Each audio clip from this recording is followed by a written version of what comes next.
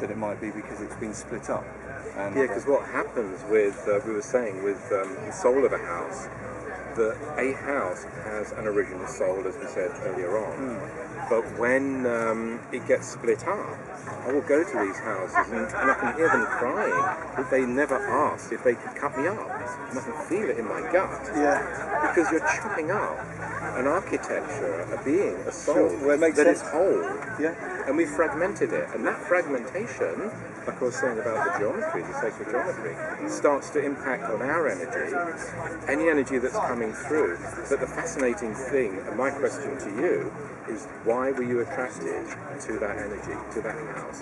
What is it that is in your life, your story, that you need to resolve, that you went and found a matching pattern? Like you do with a partner, and we play out relationships, resolve our own stuff through the other person as a mirror. Yeah. So that's something I would encourage everyone to look at. Yeah. That's the starting point. Very, very interesting. Well, it's been an absolute pleasure to have